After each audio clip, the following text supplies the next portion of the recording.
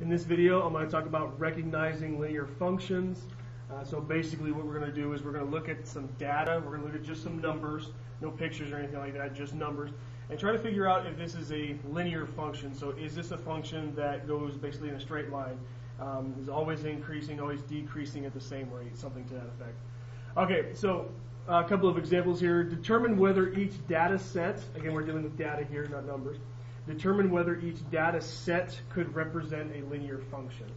Okay, so what we want to do is we want to look at the x's and the y's, or the x's and then the function itself. So these x's are our inputs, and then this function is the output. Okay, input, output. So these are the numbers we put in, and these are the numbers that we get out. So if I plug in a -2, I get a 2. So again, you don't see an equation here, we just see numbers, we just see data. We don't know what the equation is. If we knew what the actual function was, if we knew what the equation was, we could just look at it and figure out if it was linear or not. But in this case, we have to look at the data first. Okay, so here we go. So I have what we want to concentrate on is we want to concentrate on looking at the changes in the numbers, how often or how much they go up and down each time. So not necessarily looking at the numbers. So from -2 to 2, if I plug in a 0, I get 1. Or plug in a 2, I get 0. I don't really want to concentrate on that aspect of it.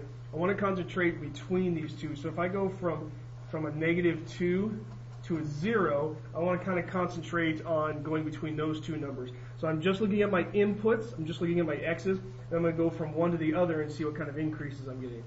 So in this case, in the top row, -2 to 0, that's going to be adding 2. Okay, so from 0 to, oh, farther, 0 to 2, that's another +2. And from 2 to 4, that's also another +2.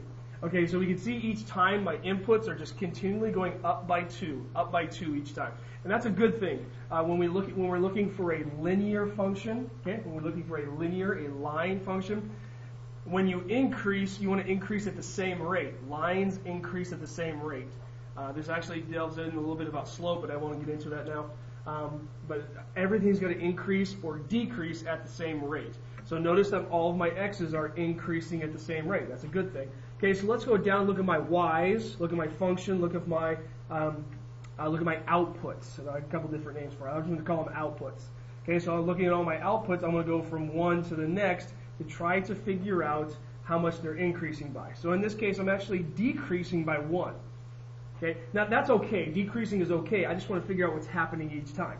Okay, -1, and then 1 to 0 is also a -1, and then from 0 to -1, that's also a -1. So every single time I'm decreasing by 1. Okay, now again, that's a good thing. That tells us that we're on track for a linear function. Okay, so now I look at the top here, I look at the bottom here. The top, it's a constant increase. Everything's increasing by 2. Down here, it's a constant decrease. Everything's decreasing by 1. So actually, this right here is a linear function. Again, a linear function, kind of the informal definition is that the data, the numbers, whatever it is, your inputs and outputs, either increase at a constant rate or they decrease at a constant rate. So here we see increasing at a constant rate, decreasing at a constant rate. And that rate is, okay, increasing by 2 every time, decreasing by 1 every time. Everything is constant. So that right there is how you know that data set is a linear function. Okay, so let's go to the next one, since we have an idea of what a linear function is, what the numbers look like. Okay, so again, I'm going to go look at my inputs, look at my outputs. So input, I'm just going to go through this quickly. From 2 to 3, I'm adding 1. 3 to 4, adding 1. 4 to 5, I'm adding 1. Okay, going through it pretty quickly, you can identify that pretty easily. And on the other hand, 2 to 4, that's adding 2. 4 to 8, you're adding 4. 8 to 16, you're adding 8. Okay, now you might start recognizing this is a little bit of trouble. On the other example, constant increase, everything's the same. Down here, constant decrease, everything is decreasing the same, but everything stays constant. It's the same number. Okay, but over here, okay, we have a constant increase. Okay, so it looks like we're on the right track. But on the other hand, when we go down here, we're adding 2, then we're adding 4, then we're adding 8. This right here is a dead giveaway. This should set off warning signals. Okay, this right here is not a linear function. Not linear function. Okay, and the dead giveaway, let me change my color here just to emphasize this a little bit. This right here is that dead giveaway. Everything, you're not increasing by the same rate. The increasing, how far up you're going each time, that changes every time. So there's a lot of changes going on here. That's what we don't like. That's what we don't need for a linear function. Okay, so that right there, that blue, that tells us that this is not a linear function. Okay, that's it. That is recognizing linear functions. Hopefully these two examples give you an idea of recognizing just a linear function just with the data. Again, we have no pictures, no graphs, no nothing like that. We just have the numbers. We just have the data. Okay, I'm going to go on just a little bit more saying about what kind of functions these are. Just going a little bit more depth into what these are. I just wanted to do a couple of examples real quick and then explain these a little bit more. So over here on my first example, notice that everything is increasing. So all of my inputs are increasing and then my outputs are decreasing. So as one of my variables increase, this other output variable is actually decreasing. This is what we call an inverse relationship. And as we go through your math courses, you'll learn about a direct variation and indirect variation. This is what we would call an indirect. Write that out. Indirect variation. Indirect variation. This basically means as one of my variables goes up, so as my inputs increase, these numbers go up. The outputs actually go down. The graph of such, let me change my colors here a little bit to emphasize this a little better.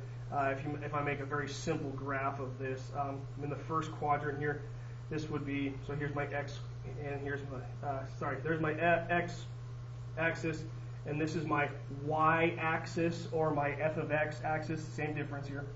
So as my x's, as I increase along this axis, that means my f of x axis is going to go down. So the graph of this would look something like this. Okay, and those of you who have seen this before, you'll notice that that's a negative slope. So as one of my variables increases, this other variable is going to decrease. So we got a downward slope. Now some real life examples, if I can think of one real quick. A real life example, as I increase something, something decreases. I guess one way to put into it is my level of activity, my level of physical activity, and my body weight. Now, I know there's a whole lot of other variables in there, but this is just a very basic example. So one way you can think of it as a graph is that as I increase my level of activity, as my level of activity, we'll call that x, as that gets bigger and bigger and bigger, okay, my weight is actually going to go down. Okay, so the more active you are, the lower your body weight is going to be. I just realized I made a mistake here. Hopefully that doesn't trick up anybody. Anyway, variation. Sorry about that. Anyway, so again, back to my example. As my activeness increases, the more active I am, the more hours of activity that I have, the lower my body weight will be. Now, I know there's a lot of different variation out there, genetics and diet and all sorts of stuff like that, but you guys get the idea. So that's what we call an indirect variation. On the other hand, this other example over here, we identified that it was not a linear function. So if it's not a linear function, then what is it? Well, in this case, and you'll learn this in a different video, in a different section, this increase right here, this is actually an exponential increase. And some of you may have already recognized that. 2 to 4 to 8 to 16. This is 2 to the first power. This is 2 to the second power. This is 2 to the third power. And this is 2 to the fourth power. And now if you do the math real quick, 2 squared is 4. 2 to the third is 8. 2 to the fourth is 16. This is what we call an exponential growth type of problem, which again will be saved for a later video, a later section. But anyway, I wanted to go into a little bit more depth of what some of those actually are and what you could recognize them as. But in general, again, just to summarize everything once more, to identify if something is a linear function, it has to have constant change. It has to be the same change. So we're changing by 2's here, very good, and then we're changing by -1's here. Everything is constant, so that makes it a linear function. Over here, we had constant change for our inputs, for our x's, but then once we got down here to our outputs, we noticed that it wasn't constant change anymore. The change itself kept going up and up. So that was how we identified that as not a linear function. Okay? So a little summary there. Hopefully this video helped you to recognize linear functions. Thank you for watching.